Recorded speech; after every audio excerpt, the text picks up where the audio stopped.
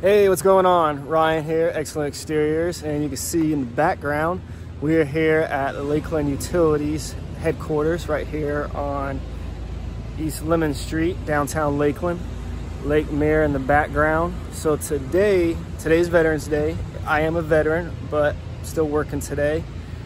And we are doing the entranceway here of the utilities plant here. And right down here, we are washing the drive-through area. But yeah, nice day to work. Not doing the City of Lakeland building today, but we'll be doing that in the future. Just kind of parked over there right now.